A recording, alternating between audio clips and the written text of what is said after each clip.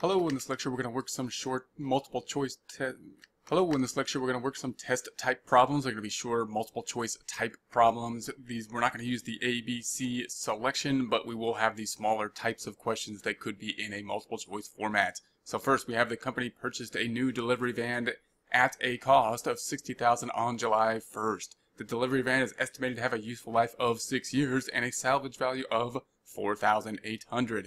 The company uses the straight line method of depreciation. How much depreciation expense will be recorded for the van during the first year ended December 31st?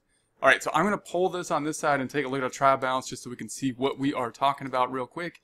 And what we're talking about is the fact that when we bought the van, it's going to be on there as an asset, not equipment, but similar to an asset over here like equipment up in the asset section. We're then going to depreciate it. That's going to be recording that contra asset, which is going to decrease the value as we go. So we need to know how much we're going to depreciate it by, how much we're going to reduce it by, given the time frame and whatnot, using the straight line method. So generally we start off with the cost. I'm going to start off with the cost being $60,000. We're going to subtract from that this salvage value. I'm just going to call it salvage value. And the salvage value is what we believe we can sell the van for at the end of the useful life being 6 years here. At the end of that useful life, we think we could sell it for $4,800. Therefore, the amount that we need to depreciate over the life of 6 years will be, amount to be depreciated will be equals the $60,000 minus $4,800. So $60,000 minus $4,800 is $55,200. That's what we need to bring the cost down by to get it to the salvage value at the end of 6 years, because that's what we believe it's still worth, because we can scrap it for that amount of money. Then if we want to get the yearly total, we're going to divide it by the number of years that we believe the useful life is. So in this case we have 6 years. We're going to divide by 6 years. So that means that if we had the $55,200 that we need to depreciate over 6 years divided by 6 years, that will give us the amount that we need to depreciate per year. So that is the depreciation per year. Now the problem here is that we didn't buy it in January. That would be the depreciation per year if we bought it on like January 1st, but we bought it on July 1st. So many times we're basically, most of the problems will actually break it down to buying it in the beginning or the end of a month. Therefore we don't really have to break it down by days in this case. We can break it down kind of by month. So we could say how many months in a year. We have 12 months in a year. So I could divide this by 12. This is one way that will basically always work, that we could do this. We can figure out a fraction, but if we divide by 12, that would be how much we need to depreciate per month. So if we take the $9,002 per year divided by 12, that would be how much to depreciate per month. So that's the depreciation per month. Then we need to figure out the number of months. Now you got to be kind of careful because it says July 1st. So that would be the 7th month, but it's the July 1st, so we didn't have it for July, so it would be January, February, March, April, May, June, and not July, which is 6 months. So the number of months, let's see, number of months would be only 6 months. So if it's 767 is our depreciation per month, 767 times the number of months that have been expired, which would be 6, that would give us the 4,600. Next one says that the company has 10 employees who earn a total of $2,900 in salaries each working day. They are paid on Monday for a 5-day working ending on the previous Friday.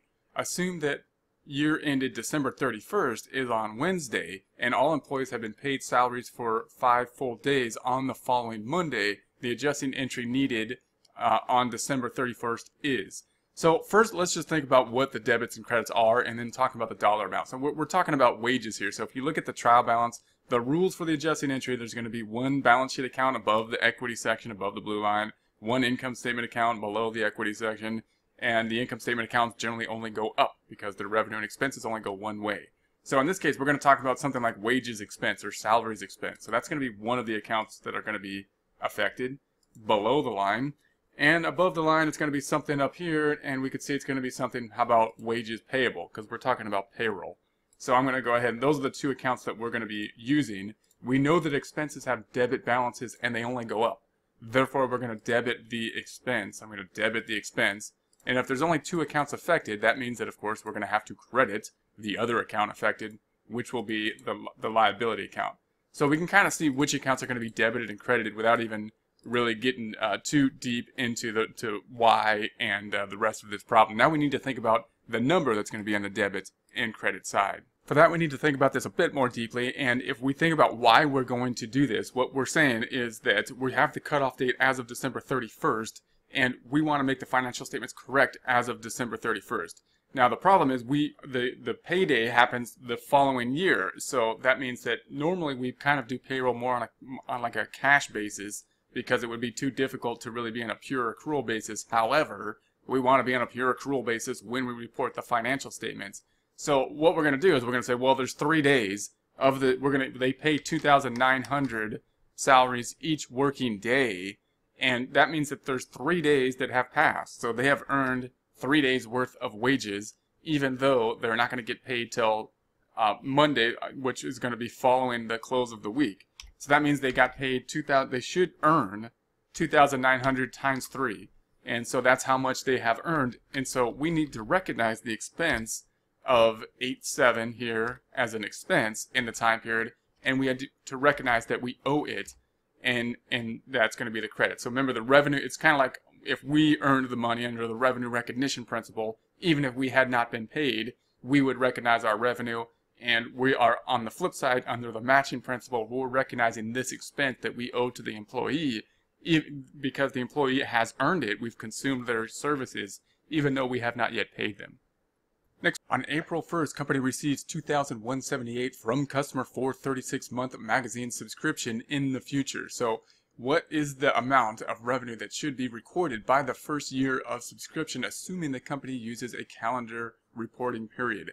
So what we're saying here is we sell magazines in this case, and that's going to be the exception to the rule of most businesses who do the work and then they get paid. If we do lawn care, we did the work and then we get paid. In this case, for magazines, we get paid and then we do the work. So we kind of have the opposite of accrual problem here. We got to say, okay, we got paid $2,178. What would be the journal entry to record that? We would have to have debited cash, and then we couldn't credit revenue because we didn't earn it.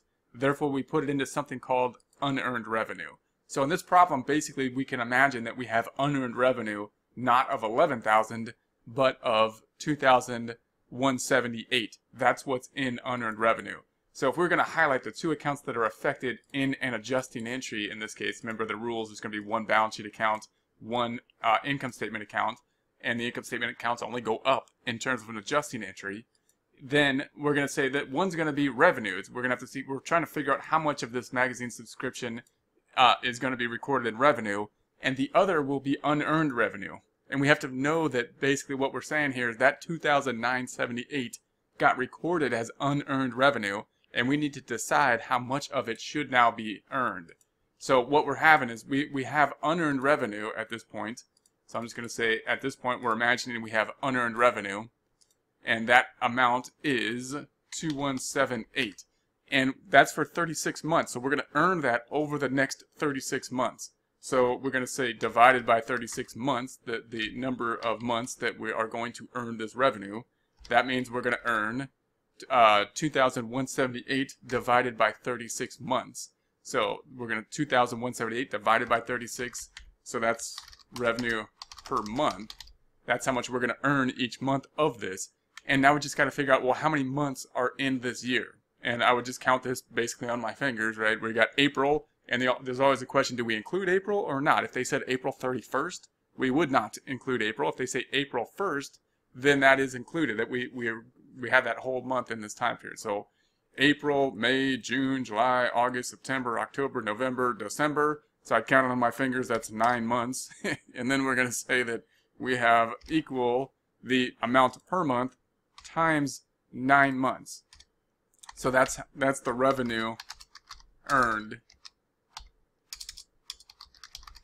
in this year. So that would be 545 revenue earned this year. So of the money we received, we got a total of 2,178. We've really only earned 545 of it.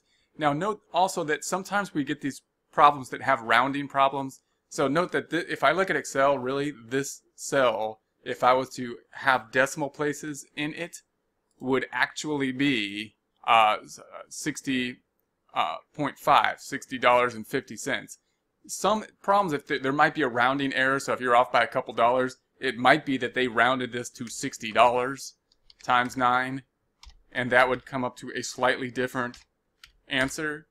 And so just be aware of that, or it might have been rounded to 61 more likely, and that would give you a slightly different answer than if we had rounded it. So just be aware of, or if we had rounded it versus having not rounded it. So be aware of that. Next one says that on October 1st, company rented space to a tenant for $3,900 per month and received $19,500 for 5 months rent in advance on that date. The collection was credited to unearned rent account. The company's annual accounting period ends December 31st. The unearned rent account balance at the end of December, after adjustment, should be what? Okay, so same idea here, except now we're talking about rent. What happened? We're renting something out, but we got the money before they used the rental area. So what that means is when we got the money, we debited cash at that time in the amount of, in this case, $19,500. And so we debited cash, and we would like to have credited rental income, but we couldn't credit rental income because we had not yet earned it. We can only do it under the revenue recognition principle when it has been earned. Therefore, we had to credit unearned rent in this case. Rather than unearned revenue, it would be unearned rent. So that's what we had. We had the same problem, but now it's rent. We got paid before. Now we need to figure out how much of that rent had been earned. So that's going to be our adjusting entry. So once again, if we look at our accounts, what's going to be the balance sheet account? Well, it's going to be unearned, not revenue, but unearned rent. Same concept. It's a liability. What's going to be the income statement account? What's going to be revenue, and we could call it rental revenue, but it's going to be the same idea. It's going to be some kind of income. We know income only goes up. So what happens is we're going to credit income and debit unearned rent. So what we have to imagine is that in unearned rent, so I've got unearned revenue. It's the same thing here, but we're just going to call it unearned rent in this case, because rental revenue is what we are earning. We're saying that we put in there this $19,500. That's how much went into the unearned rent account. And now we're saying that we rented it out for $3,900 per month for 5 months. So you'll note that the number of months is 5. That's how many months. And therefore, if we took the $19,500 divided by the number of months, that means that there's going to be $9,300 per month, which they gave us here, right? So rent per month. That's what we have here. Now we just need to figure out how many months have expired. So of this $19,500, how much of it have we earned? And well, it was rented. They gave it to us in October, so they were renting it in October, November, December. That's 3 months. So 3 months have passed. We're going to say 3 months here. That's the number of months passed till we make the reports. So we got 3,900 times 3. That's the rent earned. And you got to be careful here because we might think, well, we need to stop there. That's the rent earned. However, it didn't ask us for the rent that we earned throughout the period, in which case that would be the answer. They asked us for what is still left in unearned rent. So if we basically had unearned rent of $19,500 and $11,700 of it was earned, if we subtract those two out, we've got $19,500 is how much was in there, minus the amount earned, $11,700. That means the amount that's still in unearned rent is the $7,800. So the answer is here. I guarantee that this answer is going to be on one of the multiple choice answers just to trick you. And the only trickery that happened there, the only reason you'd fall for that trick is just because you read the question too quickly and looked for the amount that was earned rather than the amount that's still in unearned.